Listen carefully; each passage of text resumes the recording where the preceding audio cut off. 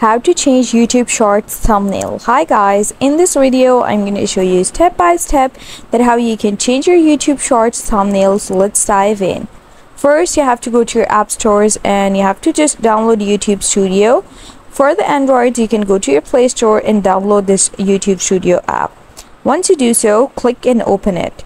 And now you simply have to click this content option over here and then click Shorts. You can see I have uploaded this short, but I cannot change its thumbnail.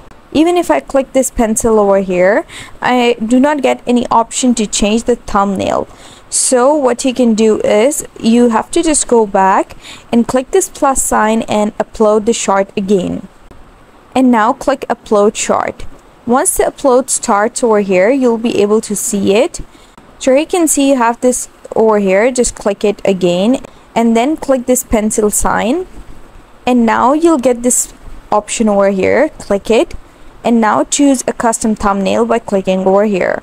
And once you do so, you'll be able to upload the thumbnail for your YouTube short, and that's how you do it. I hope you found the process easy and liked my video, and if you did, please don't forget to like and subscribe my channel. Thank you very much. See you again.